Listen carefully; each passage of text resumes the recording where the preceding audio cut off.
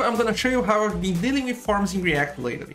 Because, you know, forms in React, they can get overly complicated sometimes. You have to create a piece of state for each form field, or at least a ref.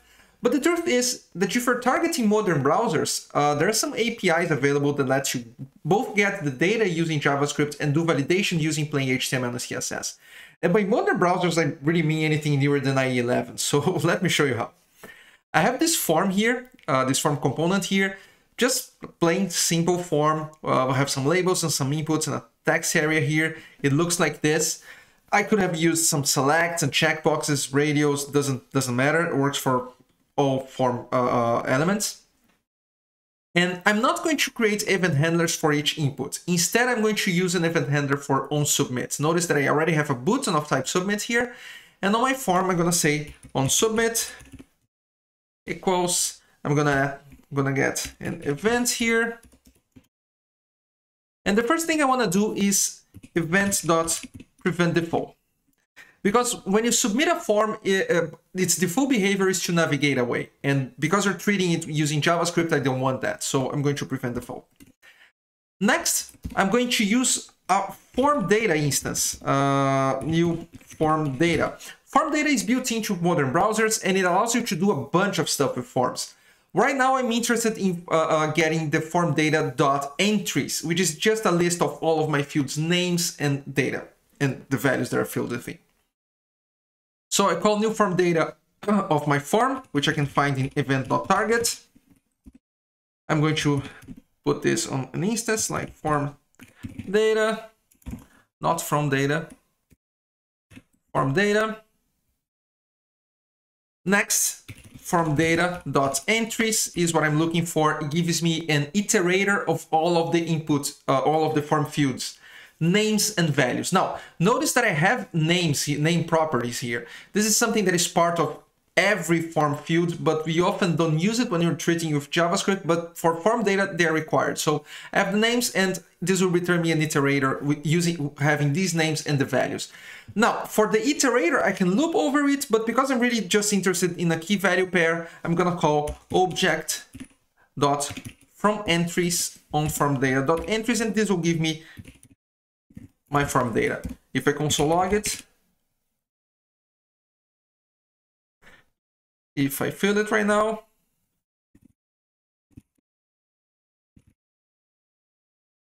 and submit, you can see that I have an object with the names and values. Cool. What about validation? Well, validation is also pretty simple. Nowadays, we have more than input type equals text and button. We have things like input types equal email, which already gives you some validation. If the user types something that doesn't contain an @ it's going to complain. You can also use properties such as required, and the browser won't allow the form to be submitted unless the user fill those. So if I refresh here and I try to submit without filling them, notice that the browser will show some UI for us, and the onSubmit callback is not invoked, so I don't have my console log here. The form is not submitted for all practical purposes. Now, this browser UI, it's okay, I guess.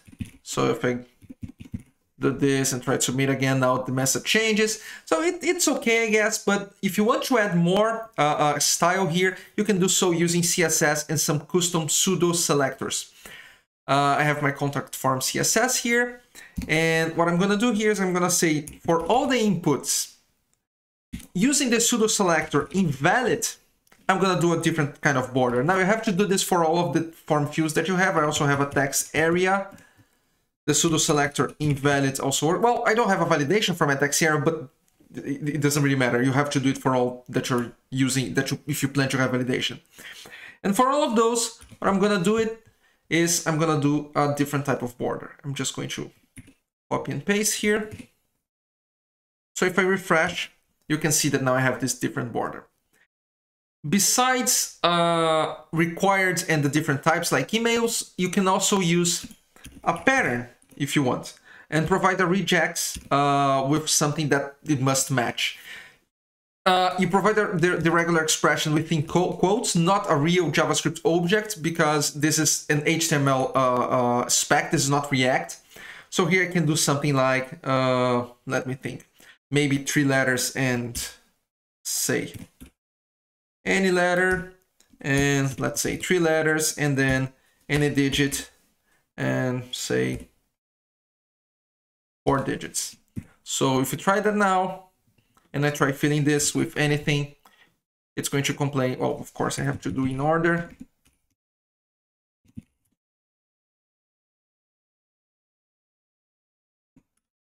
If I can type, and now it's going to say, please match the requested format.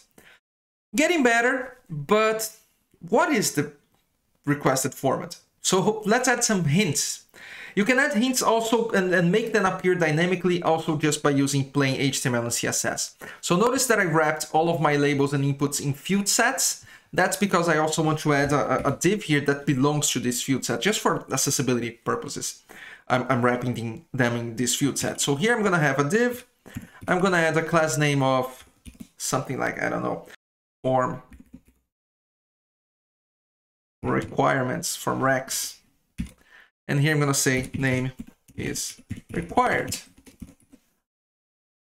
I'm going to do another hint for email, saying that a valid email is required. And for order number, I can be more specific and say like a valid order or an order number should have 3 letters and 4 numbers. Now I have all of these hints here. I don't want them to appear by default. I just want them to appear if there is an error in that field. And I can do that using the sibling selector. So I'm going to copy and paste this. And note this React class has pretty much non-React. But let's go with it. So I'm going to use the sibling selector dot form Rex, meaning any form Rex that is a sibling of an invalid text or an invalid text area. By default, I want my form requirements visibility to be hidden. And when they are a sibling of an invalid input or text area, I'm going to say that visibility is visible. Let's try again. Name is required, email is required. If I fill it, the hint goes away. If I try to submit an order number, it's going to show the hint, an invalid order number. So yeah, that makes for a pretty solid user experience, pretty decent user experience with very little boilerplate. The one last thing that I want to do here, and that bothers me a little bit, is that if I refresh, all of these fields, they come invalid by default, which kind of makes sense because name is empty and email is empty, but I don't want to stamp on my user's face that things are wrong until he or she touched the form. So I want the form to only show an invalid state after the user interacts with it. And quite surprisingly, this is actually not easy to do. You have to use some JavaScript to do that. There are some workarounds like using placeholder tags and checking whether the placeholder is there or not, but I don't think this makes for a really great user experience. So for the final step of only showing the invalid fields if the user interacts with the input or with the form field, I'm going to use some JavaScript. So in my form here, I'm going to import useState. So import from React.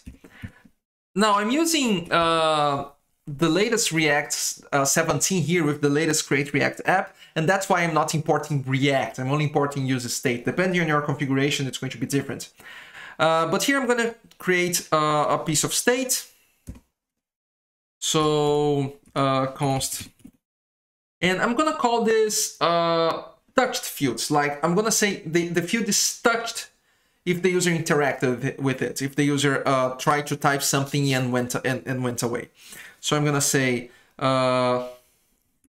touched fields set touched fields equals useState of an empty object. My plan here is to use this object something like in something like this. I'm gonna have an object. As the user interacts with each individual form field, I'm gonna put the form field's name and just say true there. So I'm gonna have something like name, true, and as the user goes interacting, I'm going to stamp email true. So this way I get a list of all of the form elements that the user interacted with.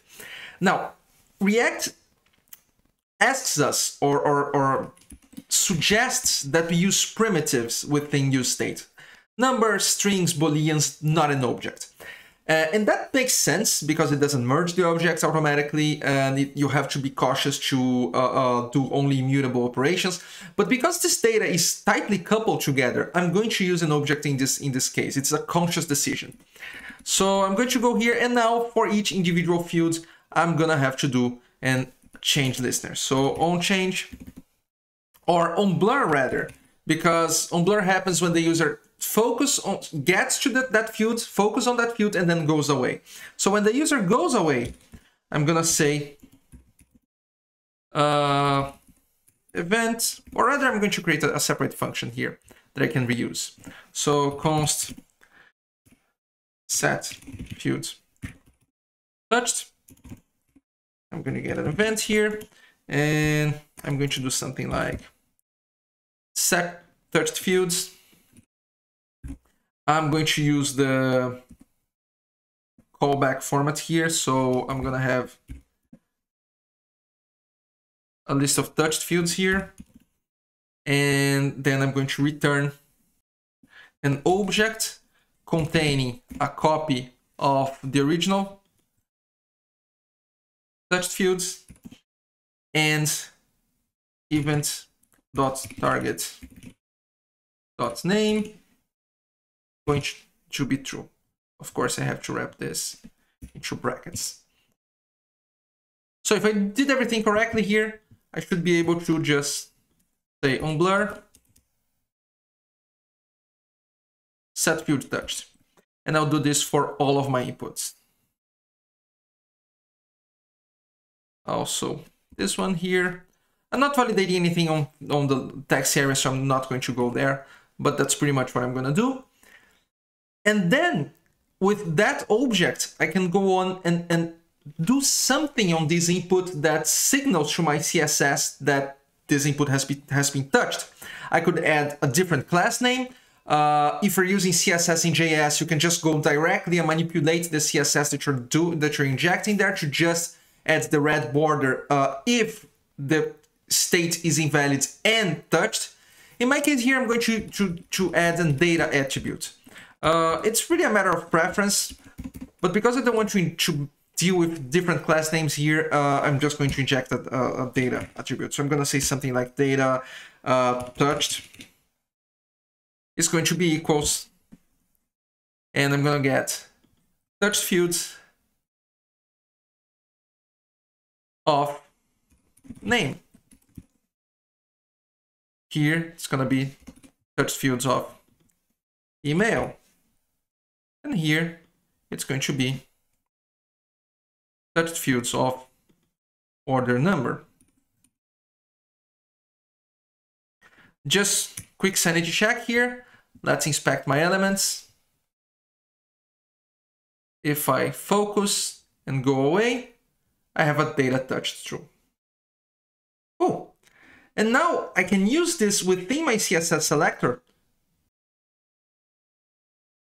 to just show the inputs containing the data touched true, which is invalid, the red border, and also the hints. If I refresh everything, now my form comes in an empty state.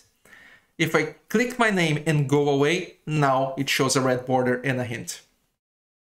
So yeah, this is a really good way to do forms in React. It doesn't require a lot of stuff, but I have the impression that people nowadays won't do anything unless it comes in form of a custom hook, because even this set touched fields here might sound like a lot.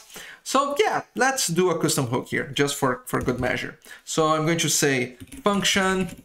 I'm not going to use I'm not going to name it use forms or something like that, because I'm not really adding any functionality to the form other than just marking the fields as being touched.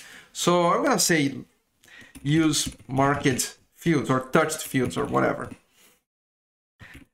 Of course, I will save this on a separate file later so that I can reuse across different forms. So right now I'm just going to move my use state there. Also my custom function here to set the field touched. And for good measure, I'm also going to throw, instead of having to go and do the data touched and onBlur for each field, I'm also going to return an object that I can use, that I can reuse there. So it's going to look something like this. I'm going to say const bind field. It's going to request a field name as a parameter. And then it's simply going to return an object containing these two things here. The data touched is going to be true or false whether touched fields contains the field name, and on blur I'm gonna call such fields touched. I'm going to return set just bind field for now, maybe. Const bind fields equals use marked fields. And in my forms now, instead of manually doing this, I can just spread over the bind field of the name. So in my case, in this case, it's a bind field of name. In this case, the bind field of email. And in this case here, of order number. Let's see if this still works. Touched field is not defined.